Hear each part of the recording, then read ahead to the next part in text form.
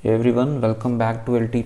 So this is the fourth tutorial of ENDC, and today we will discuss the ENDC call flow. And before starting, I would like to give you a quick review of options available in ENDC.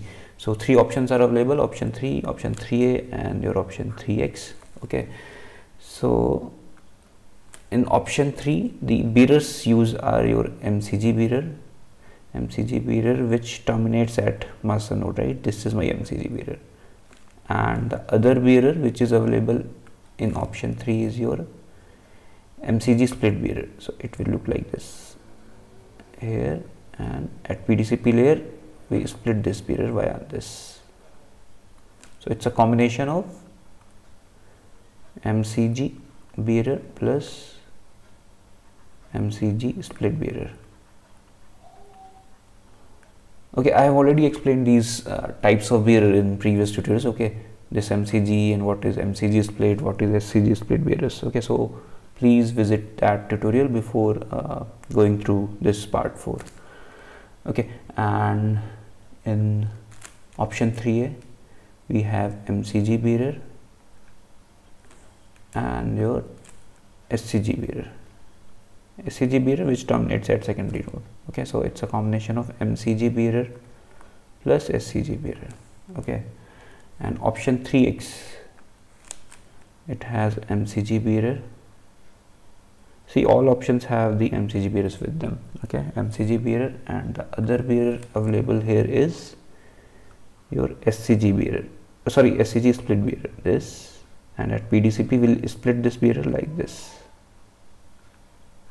Okay, so it is having MCG plus SCG split bearer. Okay, fine. Now let's start the call flow.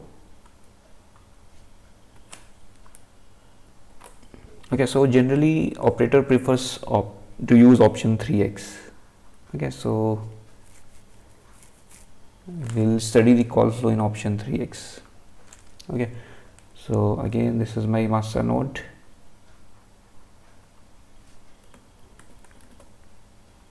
Master node, that is E node B, right? That is 4G base station. And this is my secondary node, that is 5G base station, your G node B. And it has MME. See, 4G core, we are going to use 4G core ENDC, so it will have MME and your SGW. Okay, this one, and we have a ENDC capable UE available here. Okay, got it. Okay, so we are going to power on this UE, right? Power on. So what will happen, this UE will initiate the 4G attach procedure with this master node. Okay,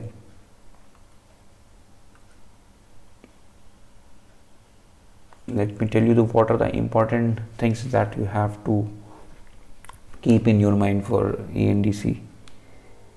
Okay, so this is my master node, this is my secondary node, this is my UE, this is my core part, right? So you have powered on this UE. So first of all, what it will do, it will perform the RAS procedure that is 4G RAS procedure. Okay, and after that RAS procedure, it will establish the RC connection. All things it will follow, right? That UE is supposed to follow for 4G attach procedure. Okay, and the important thing is that this master node will send a message which is known as UE capability inquiry. Okay, it's a message of 4G attach procedure. Okay, so here master node wants to know what are the capabilities of UE. Okay, so UE will respond with message UE capability information.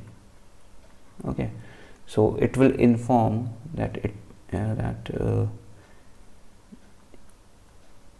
ENDC support is available with this UE. Okay, and it will inform that I support 5G RAT also, that is radio access technology, and along with these things it will also inform the bands or combination of bands, you can say, that is 4G and 5G bands supported by this UE. Okay, right. So now master node will come to know that this UE supports ENDC. So if necessary, I'll add this secondary node for this UE. Okay, fine. So next thing, what this master node will do, master node will send RRC connection reconfiguration. Okay, RRC connection reconfiguration. Okay, so in this RRC connection reconfiguration, the important thing means obviously it will carry your attach accept message. Okay, attach accept message it will carry, and the important thing which is related to your ENDC is that it will carry a maze ID. Maze ID, which is made up of maze object ID, right? Maze object ID and your report config ID, right? Report config. So maze object ID, it will inform about ERFCN. Okay, and in report config ID it will send the event that means network is configuring in UE. So important event is your B1. Okay, so this B1 event is related to ENDC. Okay, and it will also provide the threshold. So let's say threshold is your -106 dBm. Okay, so this maze ID is configured so that UE will send the measurement report with this event B1. Okay, say for example this ENDC capable UE is in connected mode with this master node. Okay, and now this UE starts moving towards secondary node. Okay, so initially the signal strength of secondary node will be -110, then -107, then -106, then -105. So -105, so at this point means -105 is greater than, or you can say it's better than -106, or it's just better than -106. So at this point the threshold is met, right? Threshold has been met at this point. So what this UE will do, UE will send the measurement report to master node with this event B1. Okay, it will be a measurement report. Okay, with event B1 event, or you can say it will have some, this maze ID will have some number. Let's say it is having maze ID 3, so it will send the maze ID 3 in measurement report. Okay, so in that measurement report you can say UE is informing master node that I am getting better signal strength from this secondary node. Okay, so if you want, you can proceed for addition of this secondary node using ENDC procedure. Okay, so these are the important things that you have to keep in your mind for ENDC. Okay, during initial attach procedure of UE with master node.